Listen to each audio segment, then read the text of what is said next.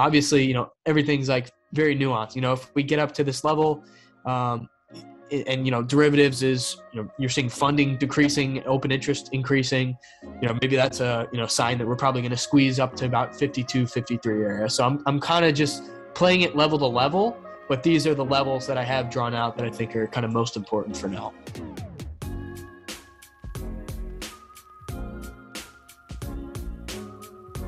Hey, welcome back everybody to Altcoin Daily. My name's Austin, here with Aaron, joined by friend of the channel and on-chain analyst, Will Clemente.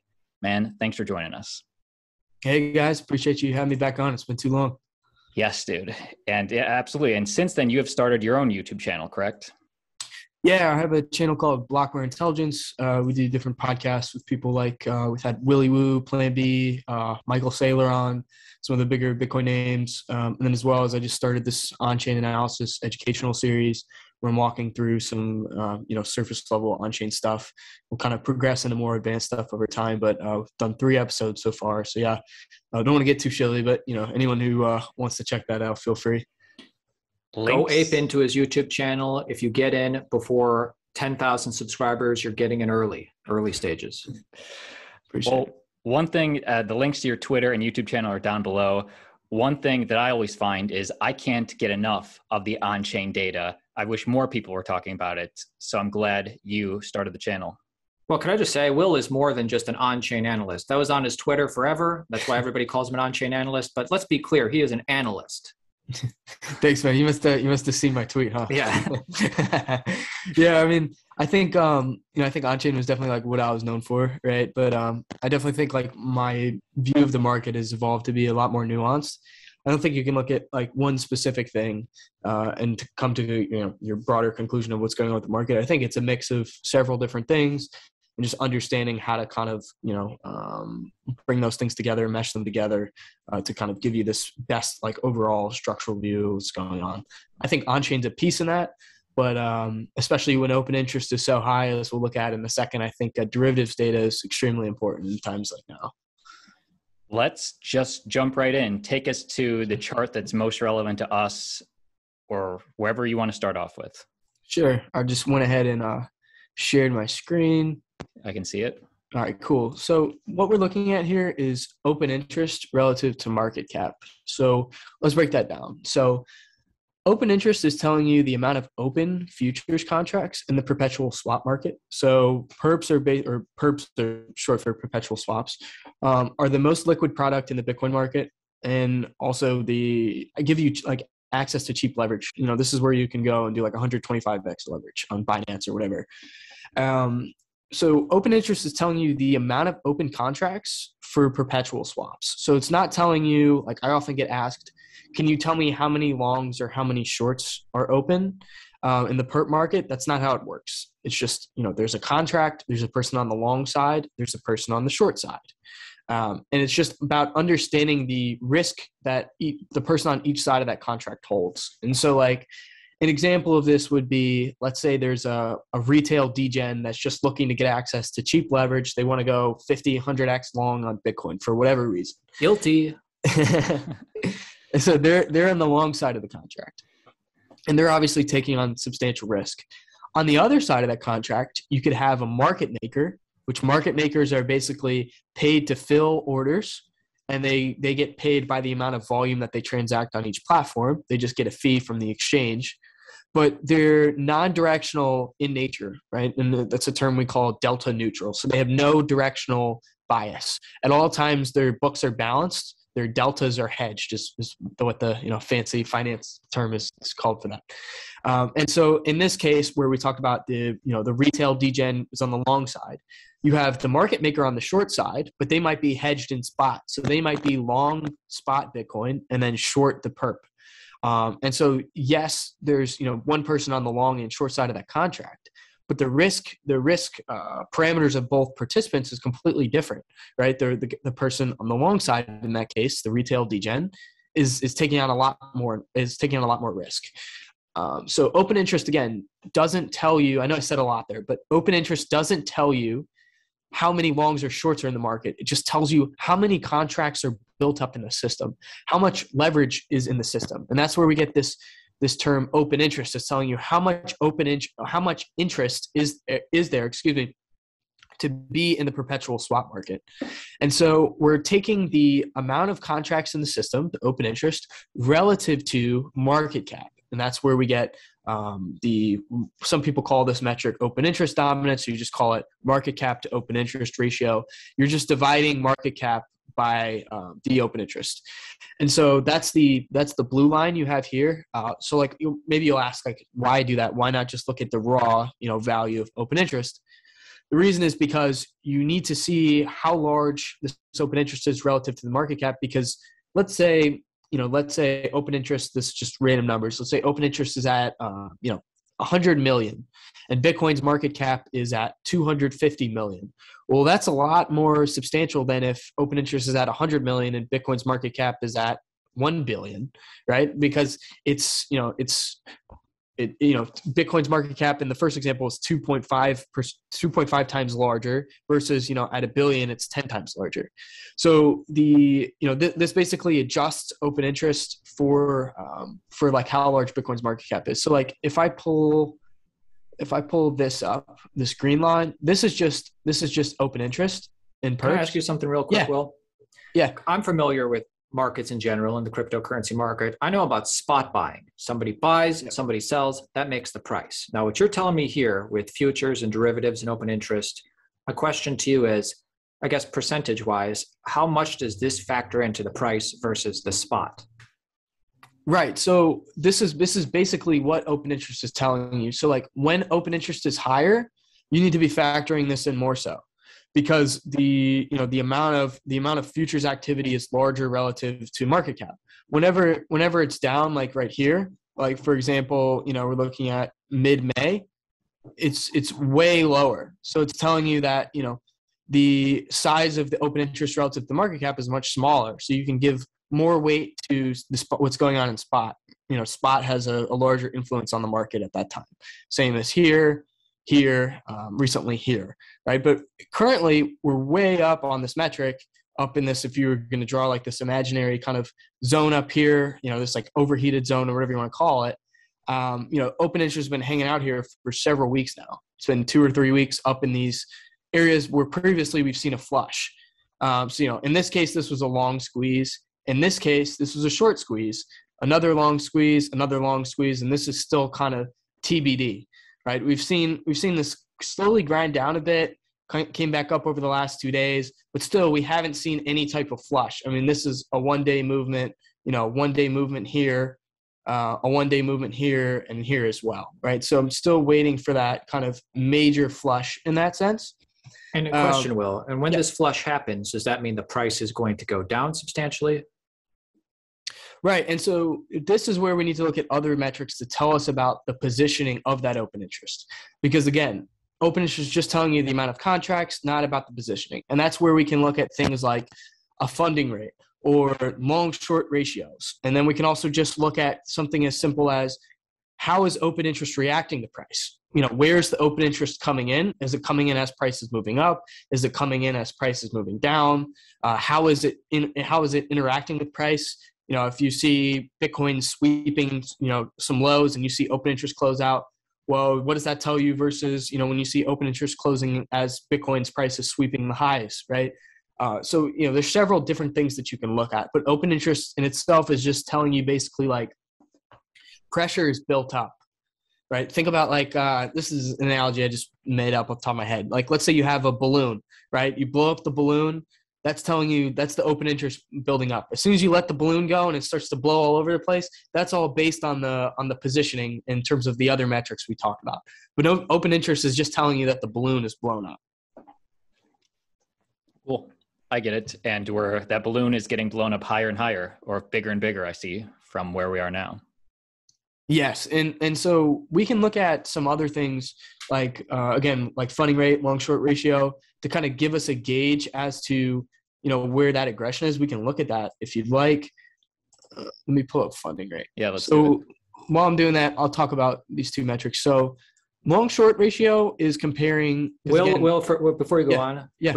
I love being educated, but really when it comes down to it, I want to know if price is going up or down. So I hope we're getting to that. Yeah, I wish it was that simple, man. All right, wait a second. I'm just joking around, dude. This is very No, totally. Yeah, so long short ratio is telling you the amount of accounts that are net long relative to net short. So, obviously, again, like there's always a long for every short, but long short ratio being high means that there's more accounts that are net long versus accounts that are net short. And generally, you want to fade what the majority is doing, right? You want to fade what the majority, which is mostly retail in most situations, is doing. And then this is the other indicator that you can look at to kind of gauge aggression of positioning. This is funding. So funding is telling you the delta or the difference between the weighted average price of the spot exchanges and the perpetual swap price. So whenever funding is positive, so whenever it's green on this chart, it's telling you that longs are paying shorts because there's more interest to go long relative to being short generally. But bad.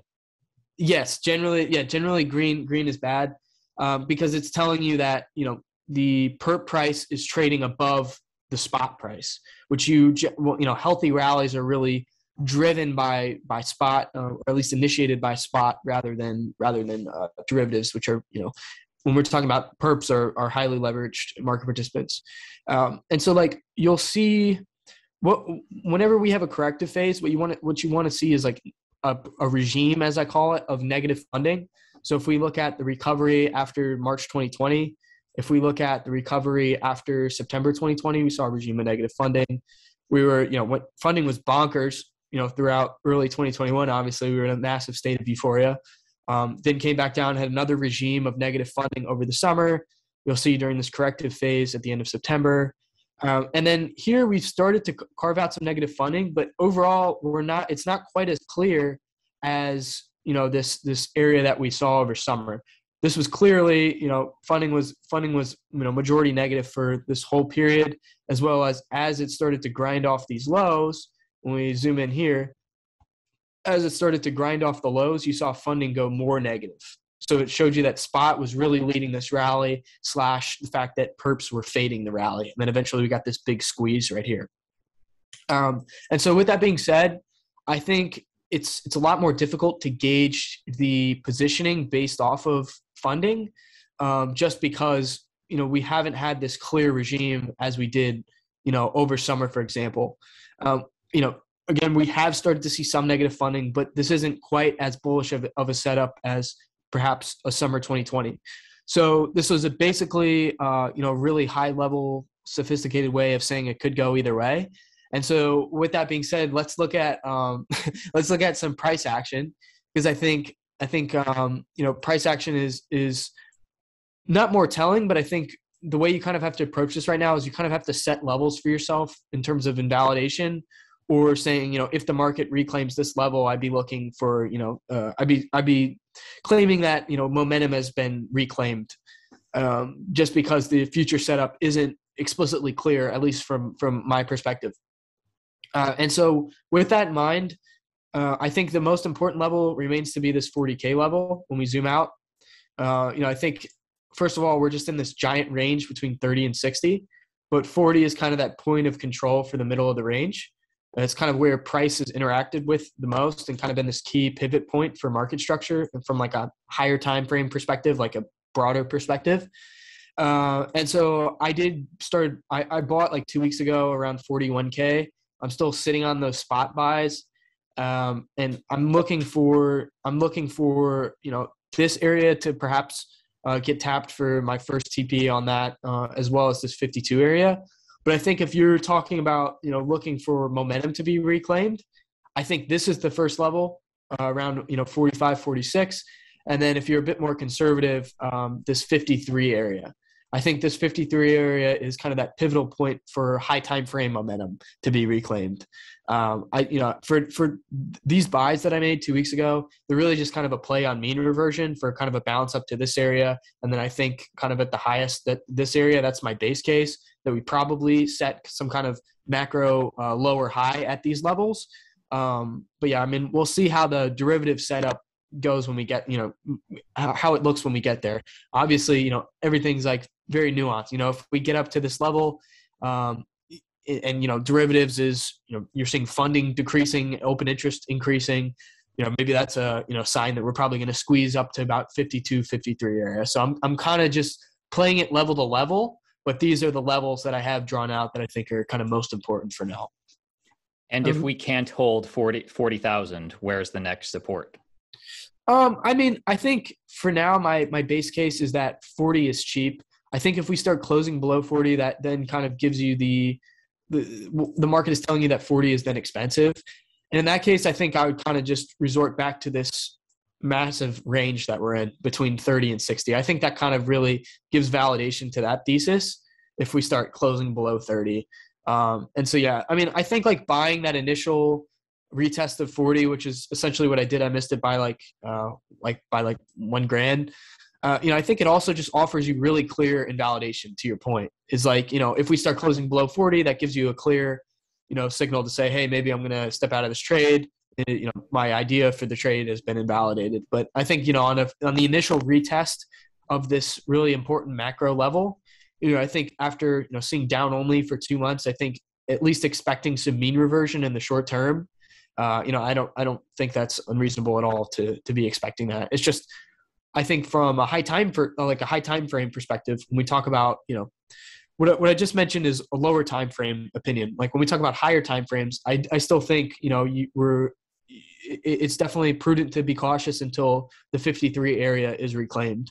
So, if you're just someone who's looking to know, like, are we gonna, perhaps resume the bull market, if you will, that would be that 53 area that I would kind of be looking at to gauge that. The other thing is we're really, we're correlating to equities really strongly right now, especially the NASDAQ. And so like, I think until either you see a rebound in TradFi, which is traditional finance, or if we have some type of catalyst from Bitcoin that kind of knocks us out of that correlation, I think we're probably just, at the mercy of what happens in TradFi. And so, we've had this kind of monetary tightening, tone coming from the Fed. They still haven't done anything, but they're talking about they're going to do 3 rate hikes in 2022. Jamie Dimon was saying they're going to do 6 or 7 or something like that. I think it's key to understand they still haven't done anything yet, but Wait, flip the camera as we talk about this. Sure. If you would. Yeah, 1 sec. Because this is valuable stuff, and I just want to make sure we have the clean visual. So you were Sure, saying? Yeah, no problem. I just didn't realize what you're saying when you said flip the camera first. I was like, it's a blonde moment. With equities, we're correlating really strongly. So unless Bitcoin has some kind of catalyst that can knock it out of that correlation, or we start to see, equities rebounding, I think we're still caught up in that correlation with them. And a lot of that's just dependent on monetary conditions. So I think, the kind of like 50 IQ trade of last year, which is saying, hey, look, the Fed is continuing to inject liquidity into the market. And so all asset prices are going to go up. And we saw that, as my buddy Travis Kling likes to say, it's all one trade, right? It's just, by owning Bitcoin last year, you were just going out further on the risk curve in that sense. And so I think it's a very nuanced discussion as to your opinion of how far can the Fed go with monetary tightening. But I do think it's safe to say that, until we either have a catalyst that knocks us out of that correlation for Bitcoin, and I'm not sure, what that may be, could be potentially like, the Bitcoin bond getting oversubscribed to, as, some of the domino effect that maybe can come out of that. I think that would be a strong catalyst. Maybe, maybe we see a spot Bitcoin ETF, it'd have to be some type of catalyst to knock us out of that correlation, or else we're probably just susceptible to correcting with equities until we start to see monetary conditions ease up again.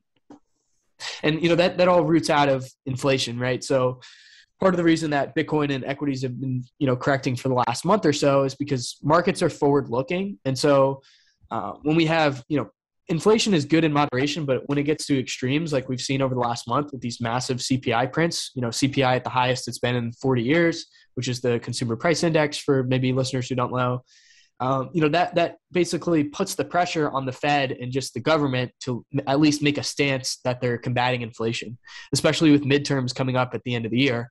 In November, Biden's approval ratings are way down. It's just not a great look, for the current administration. So they need to kind of at least appear that they're taking a stance against, these inflationary forces. And so again, like, I think once you start to see those really high CPI prints, I think Bitcoin actually topped out on like the initial CPI print that shocked a lot of people. And that was just because markets are forward looking. So they're saying if inflation is getting out of hand, well, then we can probably expect monetary tightening in the next couple months. And then you started to see the Fed coming in, starting to talk about doing 3 rate hikes next year. So I think that's what really, that's what it's going to take to kind of break out of this correlation with equities.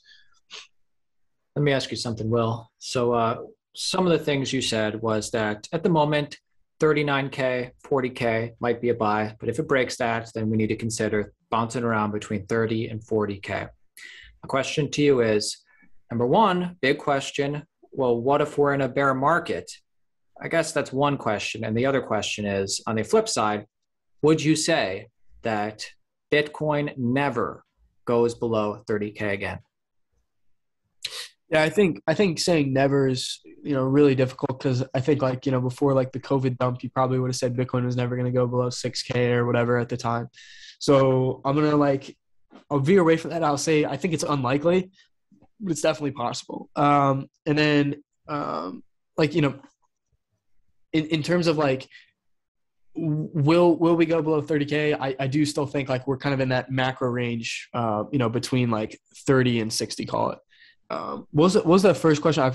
It just went over my head. I forgot. Will, I'm coming to you, man, because I want you to be straight with me. Are we in a bear market? Oh, okay. My fault. I think like the bull bear market thing, I think like we've basically been projecting the past onto the future, right? Instead of trying to think like, what does the future look like? I think like now that Bitcoin is like a legitimate macro asset, we have a much tighter correlation to equities, and equities kind of have this upwards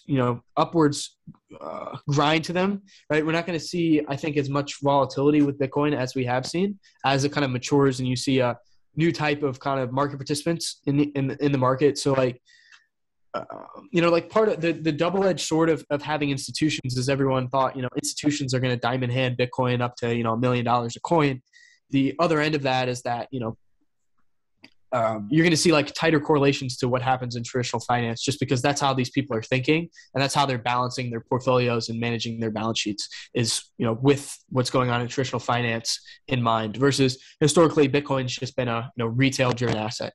So kind of TLDR is that I think we probably see these more rounded tops and bottoms with Bitcoin until we see some kind of blow off top. That would be my invalidation for that, is that we continue to kind of see these, lower volatility,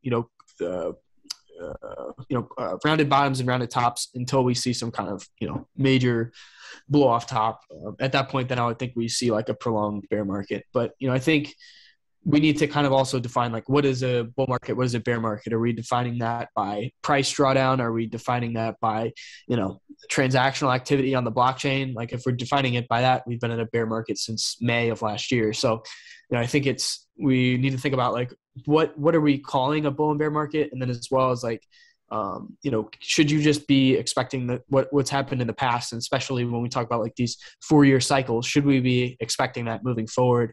I tend to think that the answer is probably no. And, at some point, even if I'm wrong about, the next couple of years, at some point, the 4-year cycle is going to break down. I tend to think that it's probably closer than further away because of the type of market participants that we now have that are dominating the market, being traditional finance. Will, thank you so much for sharing the charts, sharing your perspective.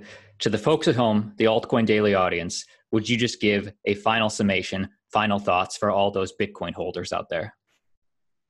Sure. I think, if you're a long-term investor, just, sit tight and hodl. I think once we get through these, monetary tightening conditions, whether that be, a few months or potentially into the end of the year until after midterms, I don't think there's anything that changes the broader Bitcoin thesis. Even if they marginally, do raise interest rates, the general trend of rates is down over, call it, the next 5-10 years. And that's, extremely bullish for Bitcoin. Aside from that, traders kind of gave some of the levels I'm personally looking at. For long-term investors, just hodl on, sit tight. I think at this point, if you haven't de-risked, for macro purposes at, 60K, it's kind of in my opinion, silly to start getting worried about that now at 40. If you're gonna sell because of macro, you would have done that 2 months ago, not now. I think whenever you have everyone talking about a narrative, that narrative is probably reaching saturation, and you're getting ready to kind of pivot to that next narrative as you're talking about, as everyone's talking about the next one. And so I think like at this point, you see like everyone on crypto Twitter everyone's a macroeconomics expert, and everyone's telling you about the Fed and everything. And maybe I sound a little hypocritical as a kid talking about that myself, but I think when everyone's talking about something, that generally means that you're probably getting due for a narrative shift pretty soon. So that's what I'll say. It's a question of how much of this is priced in, right? And I generally think that more of it is priced in than not at this point. Will, give us a price prediction. I'm good, guys. I'm gonna be a 2022 price prediction, dude. I screwed myself away. I'll say between 25K and 150K. Hey, I love it, dude. You didn't bitch out and say 100K like everybody, dude. I love it. Appreciate it. I think it's just like when we talk about a year away, it's just so difficult to predict like all the factors. I think you kind of just got to play this level to level in terms of, you don't know what's going to happen macro over the next year. You got like, all this shit with like Ukraine and Russia. I don't know if I can curse on here, but all these different, cool.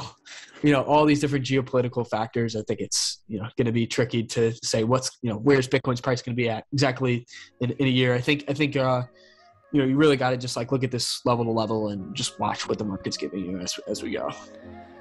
Will, I love the reasonable perspective. Links for Will Clemente down below. That's his YouTube channel and Twitter. Thanks, man.